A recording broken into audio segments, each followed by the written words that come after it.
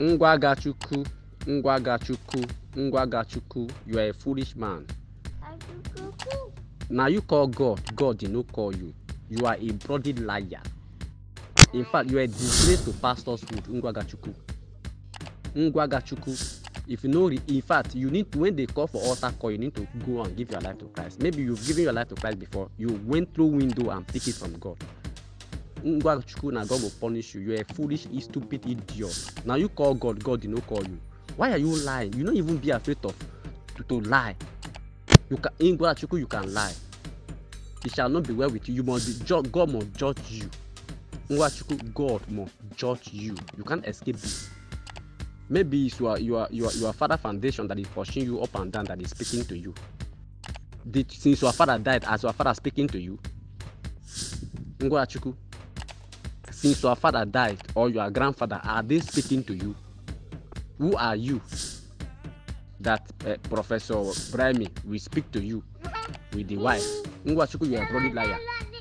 I just know that you are just doing peace talk. You want to just reconcile with Joseph. You just complain, make a video to apologize to Joseph, not by pushing through all this. You too feel as if you are a smart man.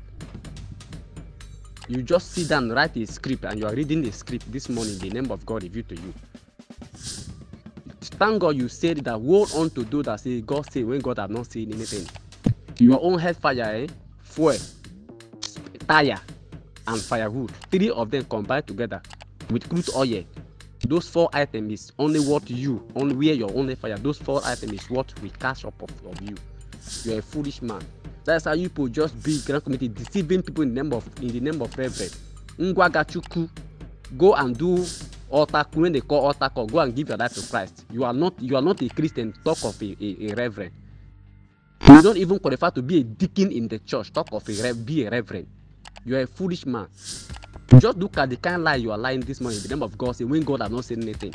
Your grandfather, have you seen him before? Has he talked to you? How many persons for your community that have died that have talked to you or send a message to another person? You would have just come up to just do a voice tone to reconcile with Joseph. God will punish on them. All of them when they use the name of God ungranted, God must surely catch up. Nemesis must catch up with honor.